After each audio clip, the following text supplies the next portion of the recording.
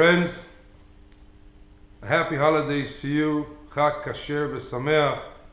Passover is coming just around the corner, and I want to wish all my friends from all over the world a happy Passover.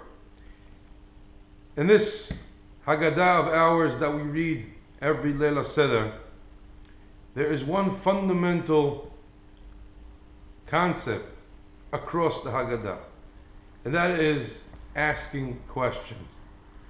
Judaism is a religion that asks questions all the time.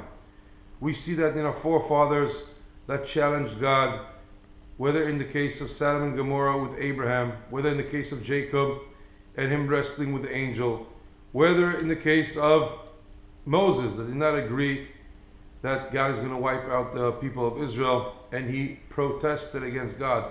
Judaism is a religion of protest. It's a religion of question. We question everything we see. That's the genius of the Jewish people, and that's how we bring our nation forward.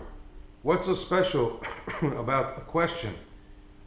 A question tells the person that he does not know everything in the world, and that there are open avenues which he should explore in his life.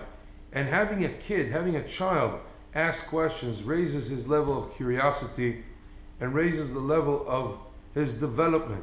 My boy, my little boy, and my girls, of course, when they leave to go on the bus to school, I tell them, ask a good question today in school. And when they come back from school, I ask them, which good question did you ask today in school? The answers are not so important, but the fact that they can ask questions and they should strive towards relating a very powerful question, that's how people develop.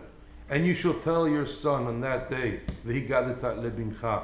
The whole telling over of the story in the Haggadah is related through question and answer. And that's how the Jewish people, on its birthday, the birth of the Jewish nation, the Exodus of Egypt, that's how we develop, through asking questions. I want to wish everyone a happy Passover. Chag Kosher v'Sameach to all my friends. Kosher v'Sameach to all your families and to all those that live near and far. Chag Sameach.